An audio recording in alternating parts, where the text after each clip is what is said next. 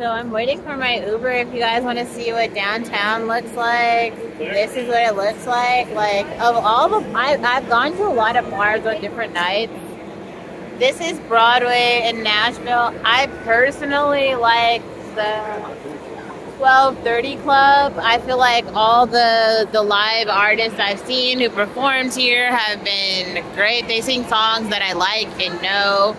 The chick in there was just singing Amy Winehouse. It was great. I don't know. Somebody pulled up in some Ferrari type of car. I don't know. Like, it's snazzy, right? Like, the other bars are kind of like dive bars, like Mason Alpin's bars over there, Luke Bryan's bars over there. They're kind of like dive bars.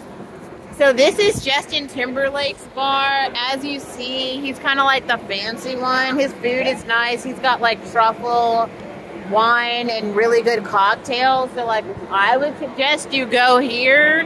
He's got like 3 restaurants inside that one restaurant. So I think it's pretty nice, but there's like 20 million more restaurants and bars to explore down there. Like, obviously tonight I couldn't afford to get shit, but you can go anywhere. Like, hit up Nashville. It's kind of lit, for real.